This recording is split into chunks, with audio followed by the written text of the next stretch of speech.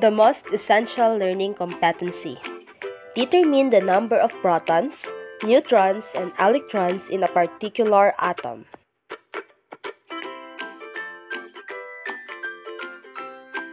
The atom is known as the smallest particle of an element and matter. It is usually a single neutral particle. An atom has a proton, an electron, and neutron that are held together by nuclear bonds to maintain the electrostatic attraction between the electron and the nucleus. Most elements in the periodic table exist as atoms. On the other hand, when atoms combine, a molecule is formed.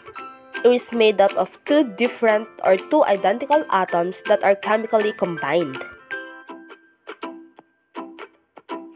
An example is oxygen. Two atoms of oxygen is oxygen gas, the oxygen we breathe. It becomes ozone molecule when three oxygen atoms combine. An atom of oxygen and two hydrogen atoms makes water or H2O. Unlike atoms, molecules can be broken down into individual atoms. An example is water or H2O. It can be broken down into hydrogen gas, H2, and oxygen gas, O2, through electrolysis. Atoms are usually spherical in nature that can or cannot exist in a free state. Meanwhile, molecules are bent, some are linear and exist freely.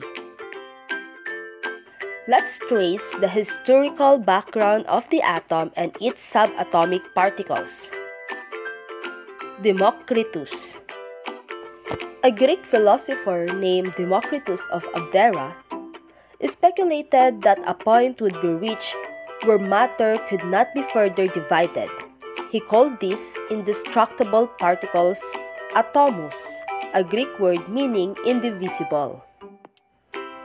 In 1897, Joseph John Thomson discovered the electron in his cathode ray experiment. He introduced electrons to the atomic model.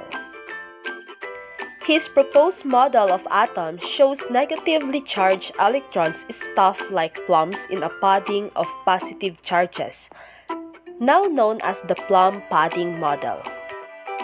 Thomson's experiments provided the first evidence that atoms are made of even smaller particles.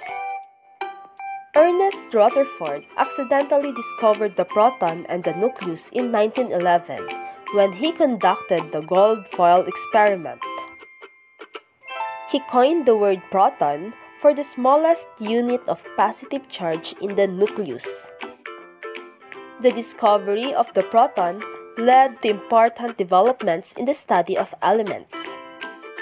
Rutherford's model states that all of an atom's positive charge is concentrated in its nucleus. In 1932, James Chadwick, a British physicist who had worked with Rutherford, detected neutrons and measured their mass in an invisible game of billiards.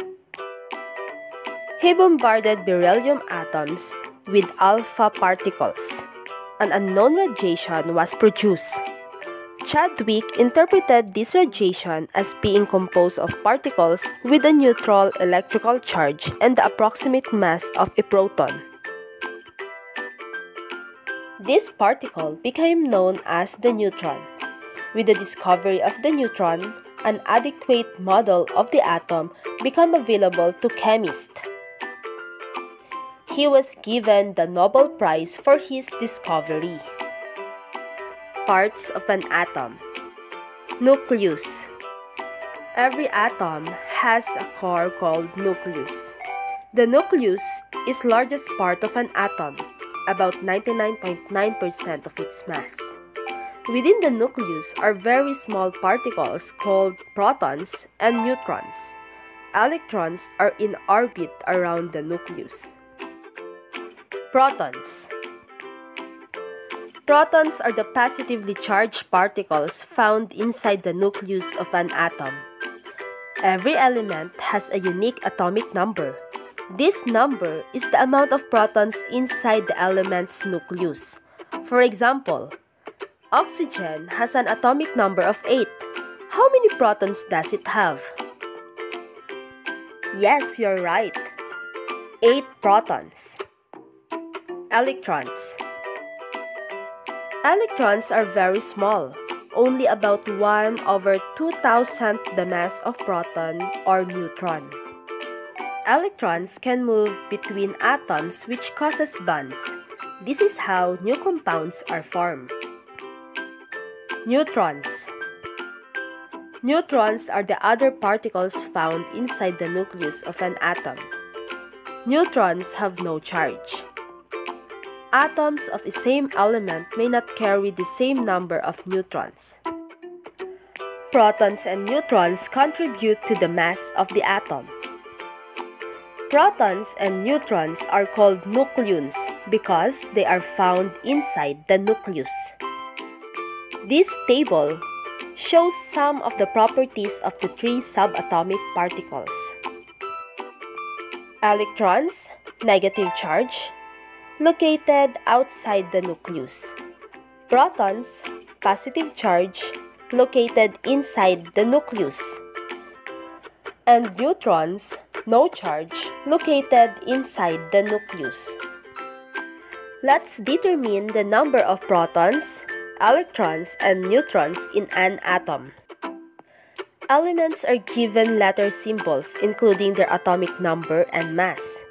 The mass number, or capital letter A, is written on the upper portion beside the symbol X, while the atomic number, capital letter Z, is written below the mass number.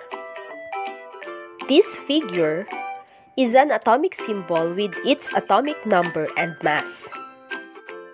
X, the atomic symbol of element, A, mass number, and Z, atomic number.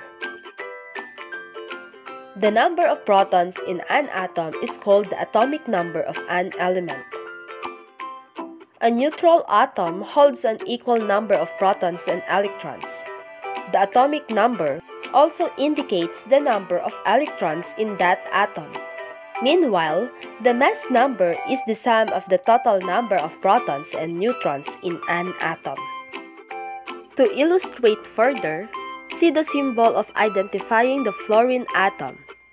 With an atomic number of 9, fluorine has 9 protons.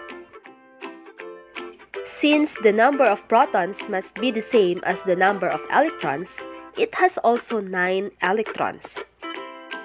How many neutrons does it have?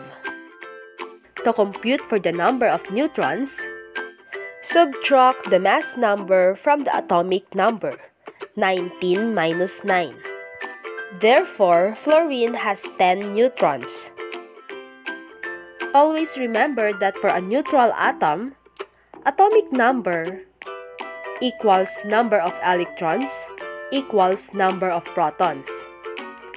Mass number equals number of protons plus number of neutrons. Number of neutrons equals mass number minus atomic number. Another example, element sodium. The element symbol is Na. The atomic number is 11. With an atomic number of 11, sodium has 11 protons. Since the number of protons must be the same as the number of electrons, it has also 11 electrons. How about the neutrons? Again, to compute for the number of neutrons, subtract the mass number from the atomic number. 23 minus 11 equals 12. Therefore, sodium has 12 neutrons.